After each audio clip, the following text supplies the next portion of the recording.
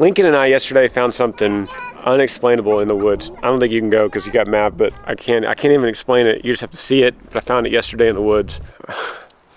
Wait till you see this. This is wild. What's going on over here? Over here. What's going on here? I like that shirt. Oh, you do? Let me see the back. Not very many people know that reference, but the Smith family does. Yep. Yep. These will be, I guess as soon as you take some pictures for me, they'll be on my site. Me? Yeah. I usually have Ant-Man do it, but we could just have you do it. He's dancing. Are you dancing to a helicopter? That's random. Feel the beat, buddy? It's gonna be a future soldier. We are just in your truck for the millionth time today, because this is what he does. Let me make sure he didn't lock it. Yeah. He tends to lock it. What's that noise, buddy? Did you go in the barn? No. What is that? So we got stain on cabinets, and it's hard to go in there because the lacquer is so strong. But they've got steps. They cut steps for the stairs, the wood for the stairs, which is super, super cool. It's not attached. Anyway, I don't think we're gonna go in today. Okay. I might get a mask because I really want to go see. You want to see? Yeah, Just hold your breath. Right in there. Look around. Go back out. We're second guessing our cabinet. Our cabinet. Oh, you're gonna go ahead and say that on the Smiths, huh? Yeah. But we do this with every time we build. This is what we do. That's what we do. We end up picking something different, or we end up painting it, but it all works out. Hiya. Lincoln and I yesterday found something unexplainable in the woods. I don't think you can go because you got Mav, but I can't even explain it. You just have to see it. But I found it yesterday in the woods. Let me walk that way right now. Before I go over there, quick update. Pollinator garden. It's coming along. I have this much to fill, but I have other stuff in the ground, and this stuff is it's all gonna bud out and go crazy really soon. Hummingbirds are here. They are here. It just still blows me away that they go to Mexico and then come back here. But they are here. We've got hummingbird food out, and this is gonna be for them, that garden. And then update on this garden, the vegetable garden. We have still our little baby oak trees doing their thing. Nothing has popped out of these yet. And still I've been so busy, I still haven't put anything out besides the cucumbers here, which are growing nicely. Our pest repellent, growing nicely. Bougainvillea, blackberries. Everything is doing nice. Texas is just so beautiful right now. I love April in Texas. It's just green and mild temperature, and hummingbirds are back. The flowers are just in bloom everywhere. I mean, even just in our yard, just where I'm standing, it's just like beautiful flowers. Love this time of year. In fact, as I walk to the barn, I'll show you some bluebonnets. Watch this. Walk with me down this little path. Look over here. Look how green, y'all. You probably don't have perspective of where I am, but this is a place that I had cleared and used a skid steer and got rid of brush and cedar, and now it's just this beautiful field. Bluebonnets. Look at that.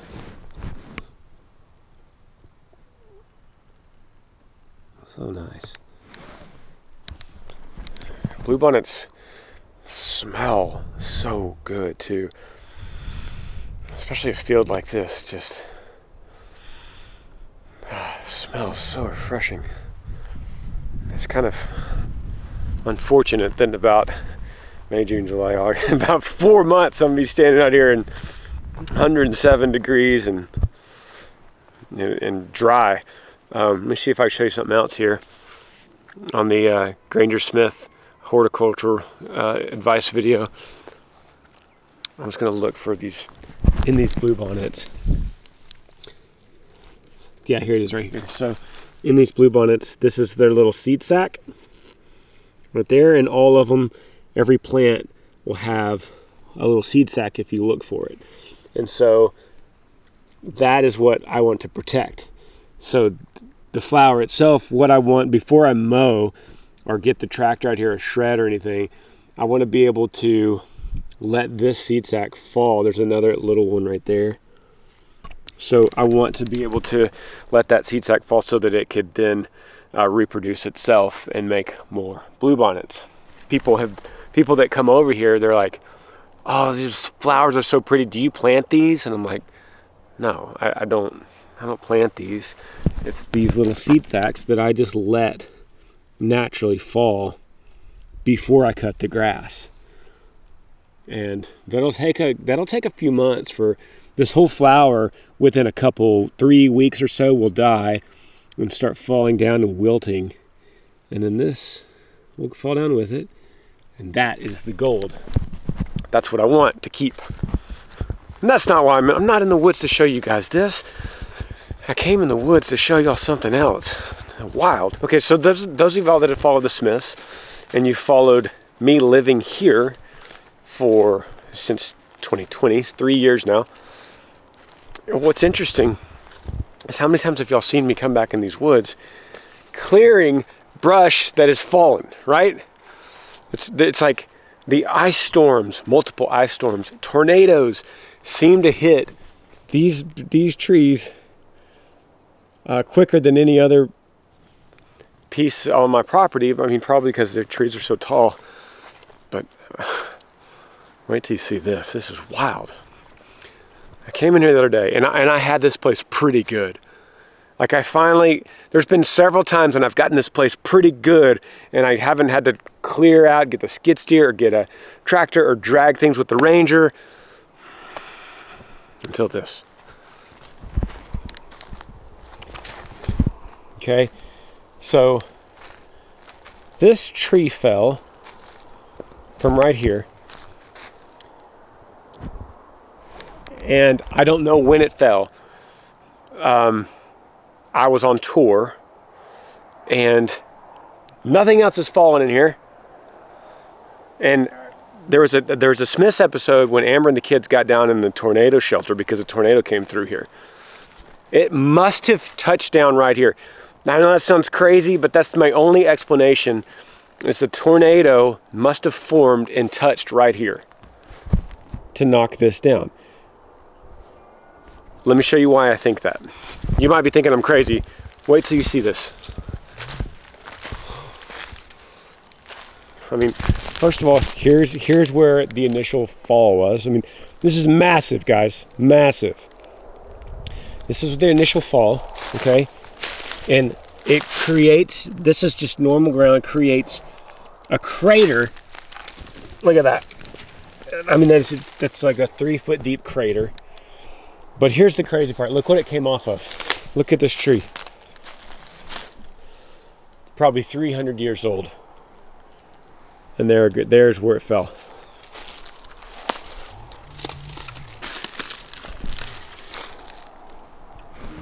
There's no way I could do perspective. That's my hand. This tree is probably, this oak tree, it's a live oak, it's probably stood like it was with this for 200 years. Hang on a second. Let me put this camera down. Watch this. Watch this. Okay. You see that perspective?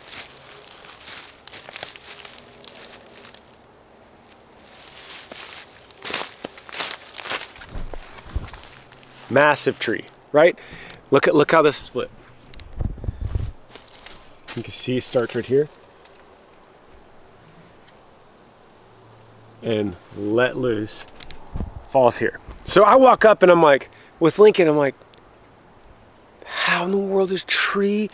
This is probably the biggest tree on our whole property. How in the world did that break off? And I'm looking around, I'm seeing like this. I mean, that's probably 150 pounds. I see this, stuff like this. Look at that. I mean, it's like a saw did that, right? Look over here. I see this. Look at this. In the ground. Completely in the ground. You know the force it would have taken? Look at this guy. Look at this.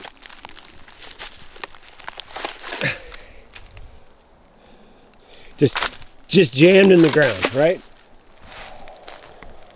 And that is everywhere. Right? All the way into here. There's another piece that's just like completely shaved. Over here. The stuff. The bark has blown off. In here, across the fence, I can see more of this stuff.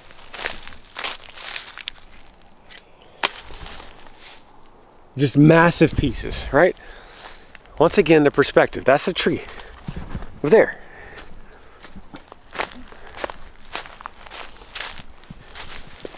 I don't even know, without just a massive amounts of chainsawing, I have no other way to get this stuff out of here. Probably chainsaw and then drag it with the Ranger. And then I came over here. Hang on, I'm not done. I'm not done. You guys are helping me build evidence for my case. I'm still walking over stuff like this. This.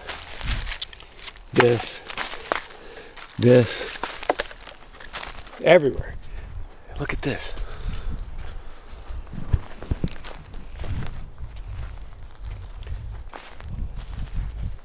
I wish you could have perspective that's not with this camera. Look at this. This is the impact it made. That's like the crater. I mean, guys, this thing, no, I can't, there's no way I can't even budge that. That's 1,000 pounds. This oak, there's my foot on it. It's 1,000 pounds. That's the tree over there. It ends up here. Am I right? Somebody comment below. A tornado came to this property, touched down right there, hit that thing, through that branch, and just cycled just through everything. And yet, no other big trees were touched, except for by these pieces. I probably haven't even found everything yet. But there's these pieces. Look at this one. Massive. Massive. I mean, once again, that's just, there's so much weight there.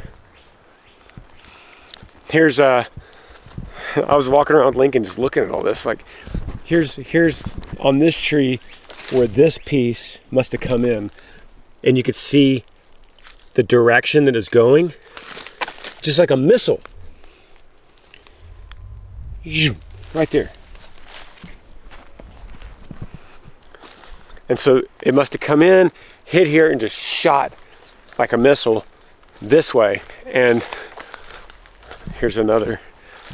The scarring on the trees is some of the only evidence I have. Up here. So check that out. The scar from that. And we are all the way over there where the actual tree fell. I mean, that's wild stuff, guys, right? Just perspective of what the power of God and the force of just a tornado is nothing to God. The force that it would take, it's tiny. And then for us humans to see this, I'm gonna try to get back in here so you could get a look at the force it would have taken. So inside this hole, look at this. Look at this. The way that this ripped. We have no perspective on the power that would take in a wind. So look at these circles. To rip. I kind of feel like this is going to be a super boring episode because sometimes I get really excited about certain things that the rest of the world is not excited about. But I'm sitting here looking at this going, the sheer power, the force it takes to do this, to rip this straight off of an oak tree, to throw this all the way over here, to throw that clear all the way 50 feet. And this is nothing, like this is nothing to compare to some tornadoes that other people have seen. I'm gonna keep walking and see how far I can go with some damage. Here's one right here. Look at that. I'm now 75 feet. Let's keep walking. There's another piece. There's another piece. Look at this. This is a big piece. And now I'm, there it is right there. I'm 150 feet. And this is a block that's probably 60 pounds. Just like a missile. And look where it hit.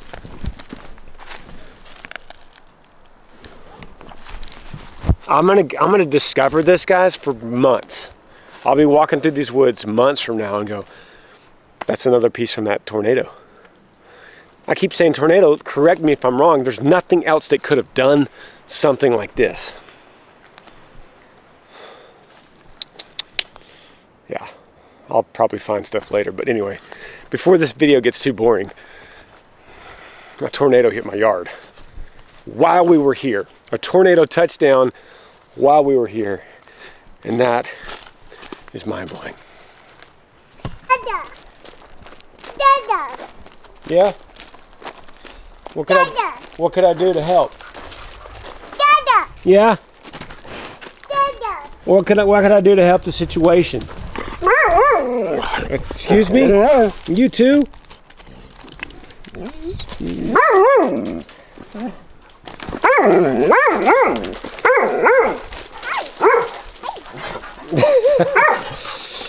Oh, that's all we got. Say love you guys. Say bye-bye. Say bye-bye.